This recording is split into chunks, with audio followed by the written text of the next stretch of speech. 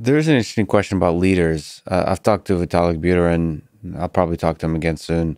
He's one of the leaders, maybe one of the faces of the Ethereum project.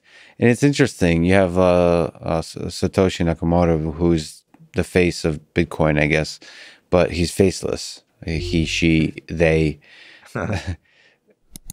It does seem like in our, whatever it is, maybe it's 20th century, maybe it's Machiavellian thinking, but we seek leaders. Leaders have value. Linus Torvald, the leader of Linux, the open source development, a lot. I mean, it's not that the leadership is sort of dogmatic, but it's inspiring, and it's also powerful in that through leaders we propagate the vision. Like the vision of the project is more stable, maybe not the details, but the vision.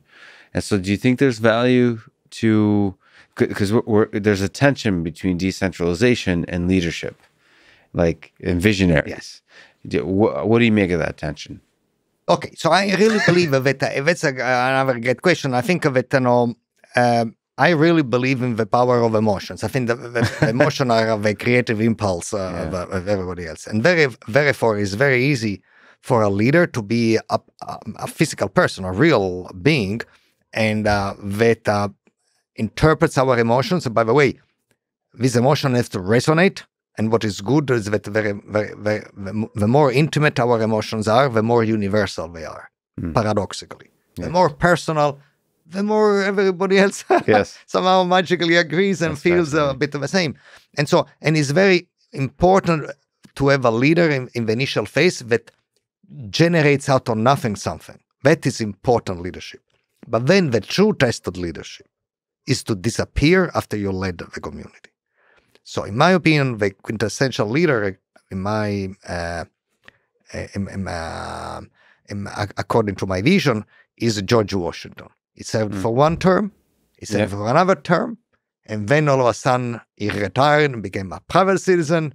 And 200 and change years later, we still are, with some defects, but we have done a lot of things right, and we have been able to evolve. That, to me, is success in leadership. Well, instead, you contrast our experiment with a lot of experiments. I've done so much, so well, that I want another 4 years. And why shouldn't I be only a 4 and I have another 8? And why should it be another 8? Give me 16 and we'll fix all your problem. And now then is the type, in my opinion, of failed leadership. Leadership ought to be really lead, ignite, and disappear. And if you don't disappear, the system is going to die with you. And it's not a good idea for everybody else.